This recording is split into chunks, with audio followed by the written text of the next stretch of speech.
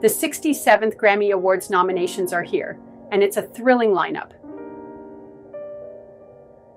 Beyoncé leads the pack with an astounding 11 nominations for her country album Cowboy Carter, making her the most nominated artist in Grammy history with a jaw-dropping 99 nominations.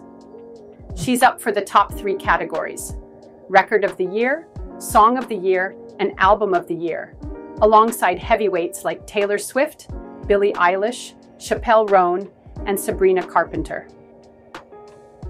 In a surprising twist, the Beatles snagged a nomination for Record of the Year with Now and Then, blending old and new sounds using AI.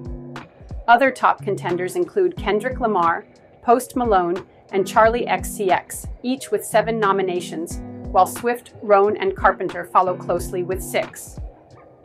Mark your calendars for February 2, 2025, because the Crypto.com Arena in Los Angeles will be buzzing with performances from these incredible nominees.